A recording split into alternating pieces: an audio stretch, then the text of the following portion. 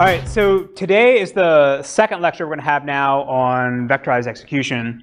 So in our last class, we spent time talking about the Columbia paper that showed how to vectorize a bunch of different relational operators in different relational operators in a database system. And then we said there was this big assumption that they make where they assume everything fits into your CPU caches, and they're always dealing with 32-bit integers for values and 32-bit integer keys. So now we want to look at other alternatives to do vectorization in a database system. So today's lecture is actually, my part's going to be short because I have a flight. So I'm going to do the first 30 minutes and talk about bit slicing and bit weaving. And then Prashant's going to step in and then present the ROF paper because that's his work on applying vectorization inside of a Peloton in our compilation engine. So he'll finish up with discussion of that. And so unfortunately, I also have to take my Surface, so we won't have a recording for that, but that's all right. All right, so real quick also to say too that I haven't looked at the pull requests. That's my goal for this week, and I'll send everyone feedback and comments about the progress on it. And I think what we're going to do is we're going to have everyone, once I go through and grade the code reviews, we'll go ahead and delete all the pull requests, and that way it's not building every single time you know as you continue to make changes to it. And then at the end of the semester, we'll do this all over again. Right? We'll just close the PR. All the comments and everything will still be there. So there'll be a history of things, but then you'll start over with a new PR at the end of the semester. Okay? So any questions about the project 3? Okay. So I want to jump back for a second and refresh your memory about bitmap encoding bitmap indexes. Because one of the things we're going to talk about today is, at least for my part, is alternatives to representing the database, your tuples, different ways to store it, as another way to get better parallelization at a bit level. So to do that, before we can talk about bit weaving or bit slicing, we want to talk about, just go back to the beginning with bitmap encoding. Right, so bitmap indexes are really straightforward, right? We just said that if we have an attribute that has a small domain of values, right? In this case, we have a sex column. So for this example, there's only 2 possible values, male or female. So we can represent this attribute as two separate bitmaps, right? We have one for the male value and one for the female value. And then we just have a 1 or a 0 to say whether the particular tuple at this position has a particular value, right? And we talked about before that if you have a large domain, then maybe a bitmap index or bitmap encoding like this is not going to be a good idea because, again, you have to have a bitmap for every possible value that could ever be. So this is sort of called equality coding, or the basic scheme you get for bitmap encoding, right? The idea, again, you just have a single bitmap for every unique value, and there's a 1 or 0. But it's not the only way that you could represent this data in a bitmap. Another approach to do what is called range encoding, and this is basically you have a bitmap represent a range of values rather than a single discrete value, right? So you could say you have a bitmap for all zip codes that start with 152, right? In your database. And of course, now this means that if you want to go find an exact tuples with an exact value, you have to check the bitmap first, and then you have to go then check the actual tuples to see whether that matches your equality predicate. But in this case here, you would have to store less bitmaps for all the discrete values. But the other 2 approaches that are less common, but I think are interesting to discuss, and then we'll segue into bit weaving, is to do hierarchical encoding and then bit sliced encoding. So the basic idea of hierarchical encoding, which I'll show in the next slide, is that you have a way to represent sparse bitmaps efficiently by having this tree that tells you whether that actually could be a possible value within a domain. And then bit slicing, again, we'll see this where we store actually the single bits, or like the radixes of the bitmap for a value all together contiguously. So again, we'll go through each of these one by one. So hierarchical encoding, the basic idea here is that it's represented as a tree, and at each node in the tree, you'll have a 1 or a 0 that says whether there is a possible value with a 1 at the child represented by a position in that node. So in this case here at the very top, the root has 1, 0, 1, 0. And so again, each position in the bitmap represents a child. So if it's 1, then we know we have something on this child. If it's 0, then we know we don't have anything here. So in this case here, the second position is 0. So the second child is all zeros, and these are all zeros. So everything below that is going to be all zeros as well, right? So if you want to take the keys listed here, right, we would represent them in different positions, and to say the key exists, we would have a 1 or 0, right? So in this example here, I'm showing you that we're storing the zeros for these lower 2 trees here and in the leaf nodes, but in actuality, you don't need to store this at all, right? This is just to represent it, I'm adding this, but in practice, you don't have to store this, because once you know you have a 0 here, there's never going to be anything down below this, so you can skip it entirely, right?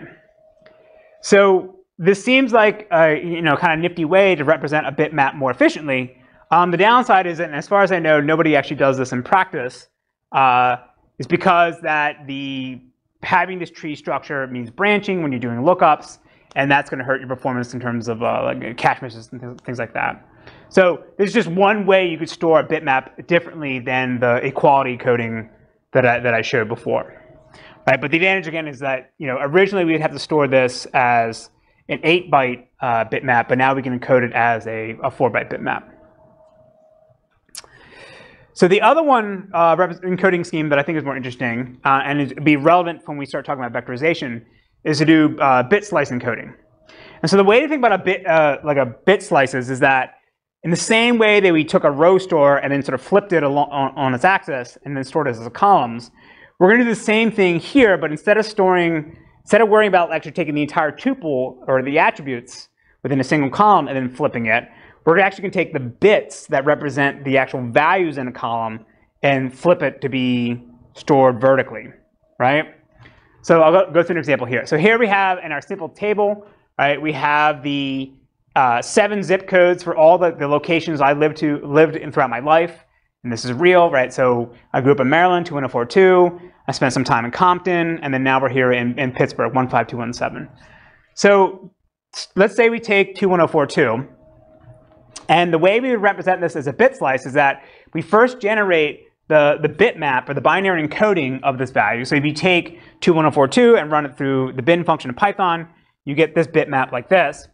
And then we're going to run along now and have a bitmap slice or a bit slice for every single position in our value, right? So this thing has 17 bits, so we're going to have 17 bit slices. And then we have an additional one to keep track of whether it's null or not.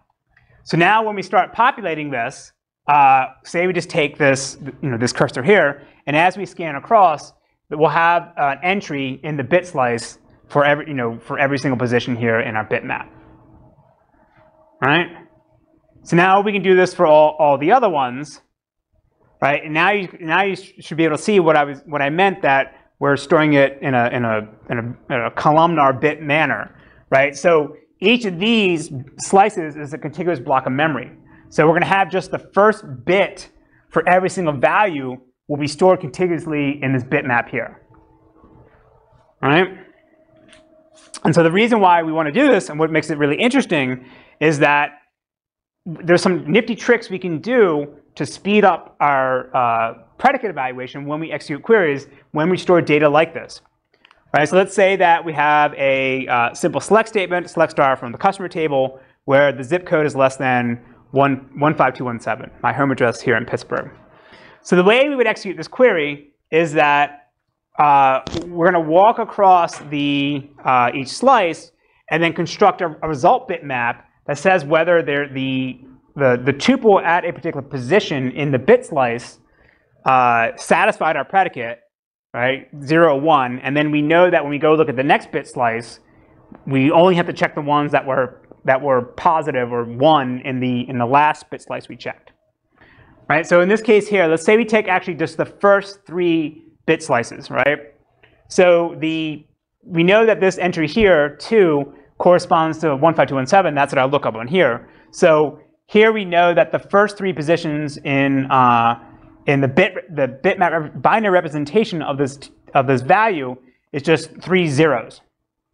So that means when we do our predicate evaluation, since we're looking for values that are less than 15217, that means we know that since this is all zeros, if there's any tuple that has at least 1 1 in the first 3 bits in these bit slices, then we know it has to be greater than what we're looking for, and we just ignore it entirely, right? So in this case here, we can skip the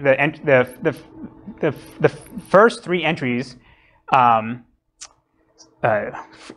sorry, if you have a 1 in the first 3 slices, we can skip that entirely, right? So we have 1 here, we skip this, we have 1 here, we have 1 here, skip this. So the only thing now, when we start looking at the other slices, we only need to look at these 3 guys here, because they're the ones that only have zeros, right? So this allows us to do what is called early pruning by identifying what the possible values could be as early as possible as we're going across and looking at the bit slices. We can recognize that there's no way that the tuples represented by the bit slices here and here and here could ever be less than this, because we know have a 1. So now when we go scan across, look at the rest of bit slices, we can skip them entirely. Yes? Why doesn't item be interpreted into 17 chunks of the binary? Say it again. Why doesn't what? Why does a zip code be interpreted into 17 instead of all the numbers of chunks of memory, binary? Your question is why is we have 17 columns. Yeah. So let's go back here. So we're taking this first number here, right? 21042. When we convert it to binary, right, from an integer, a decimal representation to a binary representation, right? We had this binary string here, and then so we store every single bit here corresponds to another bit slice, right? And it's just those values going across. What does the false column stand for? The first column is whether it's null or not, right? So again, so that at this point here, when I'm looking at just the first 3 bit slices, I'm looking at all these values, but I'm only looking at the uppermost bits. And I know that if based on my predicate, if they don't satisfy the predicate at the first upper bit, and it doesn't matter what comes afterwards, so I can just skip any evaluation of them later on. To pre-process negative numbers. Pre-process what? Sorry. Negative numbers. Oh, his statement is, does that mean I need to maintain a bitmap that says at this offset I didn't evaluated to false on the last bit slice I looked at, so therefore don't evaluate it going down? Yeah. So for inactive numbers, you have to sort of maintain another interpreter. Are you saying inactive numbers? Yeah. Oh, negative. Sorry. Okay, yeah. Yeah, yes. This is just assuming not 2's complement. This, yes. Right? These are unsigned. All right, so now one of the other cool things you can do with bit slicing is that it also makes it really efficient to compute sum aggregations. So to compute the sum, all you need to do now is just count the number of 1s in each slice, and then you multiply it by the base value that corresponds to that slice. So if you take the very first slice, you count all the number of 1s, and then you multiply it by 2 to the 17, and that converts it to its correct magnitude or correct form. And then you just do that for the next slice, right? Take all the 1s in slice 16 and multiply by 2 to the 16, right? And you just add these values together, and that produces the correct sum.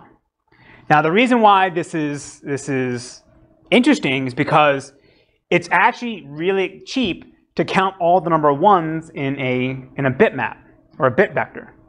Does anybody know what that's called? What's that?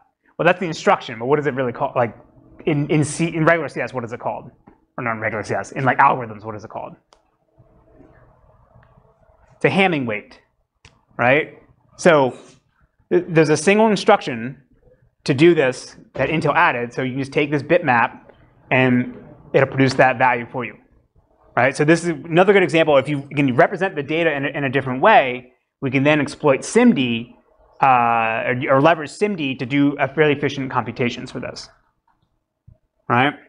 And pretty much, I think if you read the Wikipedia page for Hamming weight, pretty much every single architecture has a Hamming weight instruction that's very efficient. All right, so the next thing we can talk about now is, if we understand bit slicing, there's some observations we can make about some of the inefficiencies that we saw from the Columbia paper and there's ways to actually overcome them by using something that looks a lot like bit slicing to store our data in a more efficient manner that makes it more amenable to vectorization.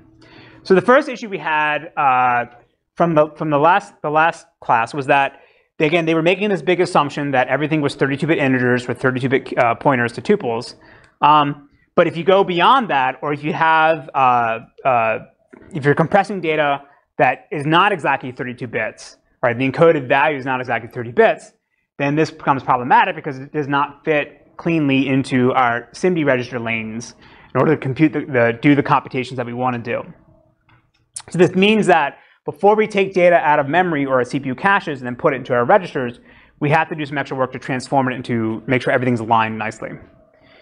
The other issue is that, and what we're going to try to solve next is that just because we said last class we were going to choose algorithms and ways to vectorize the operators, we try to choose ones that were always utilizing all the lanes at every single time. So we weren't computing things where we already knew the answer to. We weren't essentially wasting work.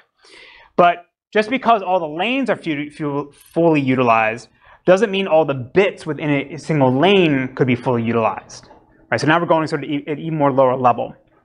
So what I mean by this, to say that we have two vectors, we want to do an equality comparison, and we want to use SIMD for this, right? And it'll generate a bitmap with 0, 1 to say whether it matches. So within a single lane, right, we would represent the value as this in a binary form like this, and we know, just as we saw in the bit slicing, we know that for the first couple comparisons that we're going to do, we're finding useful data, but then when we find that the values are equivalent, but then when we get to this point here, the top guy is different than the bottom one, so it doesn't matter what comes after this, we know it can never be equal, so this is essentially wasted work, right? And this is because this is the way we have to we normally write code, we write if clauses, does something equal something, right? We're just taking two variables, two values, and checking to see whether they match. But underneath the covers, the actual some of these bits could actually be used for other things, because we know that no matter what, once we see that these guys don't match, all this other stuff is just wasted work. So that's the problem we're going to try to solve with bit weaving. So bit weaving is an alternative storage layout for DSM or columnar databases. And the idea here is that we're going to organize the data in such a way that makes it really efficient to do predicate evaluation on in-memory compressed data. And we don't have to use SIMD for all of this, but SIMD is going to allow us to get really good performance for this. So the way, at a high level, to think about what's going to happen is we're always going to be using order-preserving dictionary encoding for all our data. And then we're going to try to get what's called, again, bit-level parallelization within a single SIMD lane to make sure that every single bit in a SIMD register and in a lane is always doing something useful. And then the other cool thing about this is that they're going to leverage only the common SIMD instructions, right? So the last class, they had this gather and scatter, was sort of the key primitive that they used to make all these things work. But as we said, at the Xeon CPUs that were available to them in 2015 didn't actually have those instructions in SIMD, so they had to emulate it to overcome that limitation. So this paper was written back in 2013. So this is even older than the Columbia one, and they definitely didn't have scatter and gather back then, but they didn't require that at all in these algorithms. So in this paper, this is based on this work was done in the context of this storage engine, database engine at University of Wisconsin called QuickStep. QuickStep has now become a Apache incubator project in 2016, So it is an open source thing that people are using. The thing I'll say, though, is that according to the authors of the paper, the quick step version you get on the internet, like from Apache, does not contain any of the bit weaving stuff here, although it was originally written in the context of this. So this work was spearheaded by Jignesh Patel, pictured here, and he's like the hardcore database systems expert at University of Wisconsin. In my opinion, he's up there with like the hyper guys as being like one of the best database researchers in the world. So I really think this stuff is great. Honestly, also Jignesh is a badass. He looks very unassuming, but he has told me crazy stories about beating people up on buses, like when he was like in elementary school, going to class in India. Like yes, I'll stop there. Okay. So, all right, so there's two layouts we're going to have in bit weaving. The first is horizontal encoding, and then the second is vertical encoding. So again, all of this is still in the context of a column store. So we're talking about encoding of a single column, but within that column, we can sort of have a row-oriented layout or a column-oriented layout. And this is at the bit level. So we'll go through each of these, but this is going to allow us, by storing the data in these different manners, it's going to allow us to get a bunch of optimization that we would not normally be able to get if we were just storing the values in their whole form, like all the bits, one after another in the single column. So for horizontal storage, for this, we're going to have an example of we have 10 tuples, and we're going to break them up into two segments.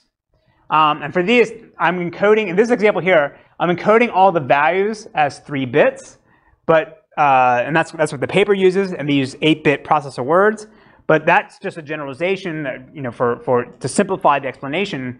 There's nothing about what we're talking about here. It has specific to be exactly 3 bits. Like you could use more bits and larger processor words. Just for simplicity, we're doing this. So for here, these are just encoded values that I listed here, right? So it's 2 to the 8, 2 to the 3 possible values. So there's 8 distinct values we could have for all our tuples here. And as I said, we're going to break up our data into these segments. And this is just done for organizing the data internally. All right, so for the first segment, what we're going to do is we're going to store the data, their bits, in horizontally, contiguously, within a single processor word. So each of these vectors corresponds to a processor word. And then in this case, in their example, they're 8-bit words. And so the way it's organized is that the first tuple appears at the first position of the first word, and then the second tuple appears at the first position of the second word. And then so it goes 0, 1, 2, 3, and then jump back up here and start over for the second position in the first word, 4, 5, 6, 7. And this will matter later on when we see how they actually combine the results of doing these evaluations together. It makes it actually work out if you organize it this way rather than going 0, 1, 2, 3, right? So you start from the bottom, start from the top, go to the bottom, and then jump to the next position and finish it up that way.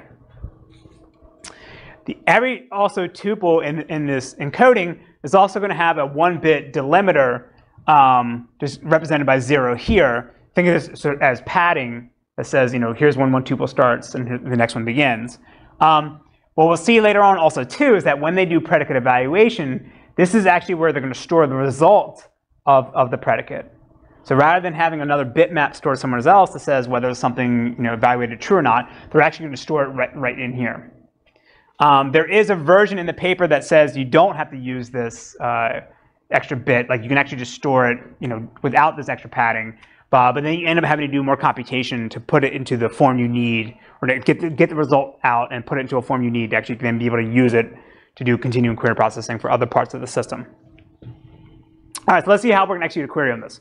So for this, we're going to use a simple query, select star from table with value less than 5. And then we're just only going to deal with one vector from the previous slide, right? So this would be tuple 0, tuple 4. And then the second vector here is just the encoding, the binary encoding version of our predicate here. So the way we're going to evaluate this is that we're going to compute a mask that corresponds to that corresponds to what our predicate actually trying to do, and then we have this formula here. You take the XOR with mask and x plus y, and then you AND it with the negation of the mask. So this formula here is specific to this particular predicate, right? So there's a different formula for equality or greater than or greater than equal to, right? And then it's going to this formula is going to produce out a selection vector. Again, that'll tell us at the delimiter whether the tuple that corresponds to the position represented by this delimiter evaluated to true or not. So in this case here, this first one is 1 because 1 is less than 5 because this is 0, 0, 1. That's decimal 1. And then this is set to 0 because 5 is not less than 6. Or sorry, 5 is not greater than 6. So that doesn't match down there, right? So the crazy thing about all of this is that everything I'm describing here actually does not even need to use SIMD at all, right? Like you could write this with SysD instructions, right? And it actually would be really efficient because these are low-level bit operations that the hardware can actually do very efficiently. So we're not even got into SIMD yet. You can do all of this in SysD. And so in this case here, also we're dealing with 8-bit processor words and 3-bit values. But if you had a 64-bit processor word, then you could store 16 3-bit values in there. And again, the same formula would do all of them in parallel. So there's another way to get vectorization without actually relying on SIMD. What I'll say also too is that these formulas here were not invented by the Wisconsin people. This actually comes from Leslie Lamport's paper from like the 1970s, before CPUs even had SIMD. So again, this is just an old idea, but now applying the context of new hardware.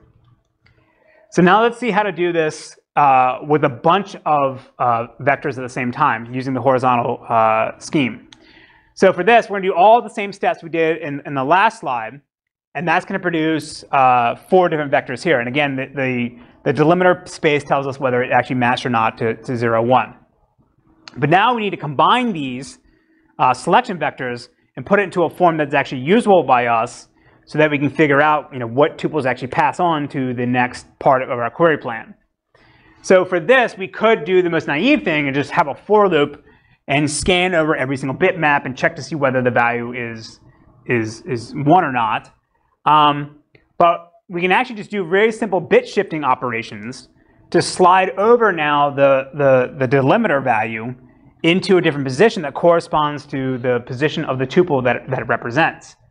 This is why they had, again, they had the go from the top to the bottom when you start adding the tuples rather than going from left and right. So now that we have all of these guys in the correct position, it's another cheap operation to then combine it together and produce a selection vector that tells us whether the tuple at a particular position matched or not. All right? So again, it's like using the low-level constructs of bit operations and SIMD to actually do more complicated things, which I really like this paper because of this. So now the selection vector that came out of this is, as I said, is basically a bitmap that says whether a tuple at a particular position mapped to true or not. And in the example here, I showed that you can sort of combine everything together, and that tells you whether something is true. But then you still need to go back and then scan through the selection vector and find all the ones that are set to true. And then you know what offset they are in, then you can go look up and find the extra tuple that you want.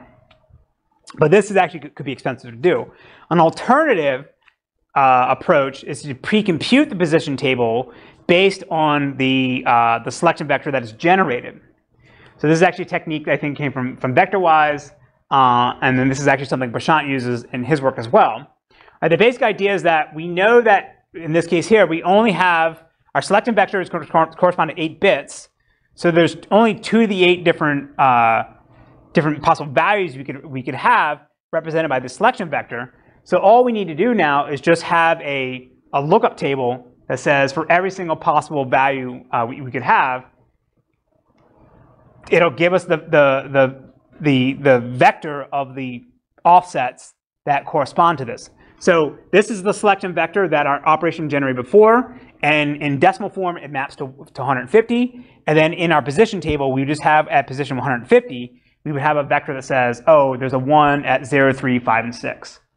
There's a more efficient way to do this rather than having to do, again, the for loop and iterate over it. All right, now the alternative storage is to do, the alternative way is also to do vertical storage. Again, we're going to break up our data into 2 segments, but instead of having all the bits for every single tuple stored contiguously, instead we're going to all store the bits at a given position all contiguously. Yes? Yes, can you go back to the previous slide? Yes. Wouldn't you generate a very large position table? And when you look at that table, you somehow like flush out some caches. So the statement is, wouldn't you have a really large position table? You don't have 2, there's only, in this case here, we have an 8-bit selection vector. There's only 2 of the 8 different possible values, so it's not that big. It'll fit one in like L2. All right, so again, instead of storing now in the vertical storage, instead of storing all the bits for a single tuple contiguously, we're instead going to store all the bits at a given slice contiguously, right? So in this case here, in our first segment, we have in a single processor word, we have all the bits for the first position, and then the second processor word, we have all the bits for the second position, right? And the same thing for the other side here.